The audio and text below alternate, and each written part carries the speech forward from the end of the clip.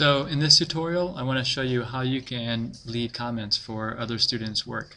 So go to the assignment Unit 2 KWL, click on where it says Student Comments, click on Add, and then I'd like you to pick, okay, here it is opened up over here. I want you to pick 2 students to give feedback for them.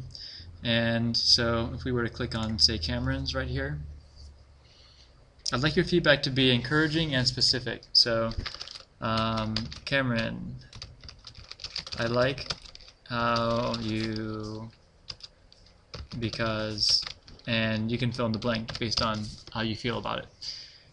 You can comment on what ideas they were sharing or in the kind of writing that they used to share that idea, but something encouraging and specific. And then you can click Submit. And then you can leave comments for another student. Okay? And same thing, then hit Submit.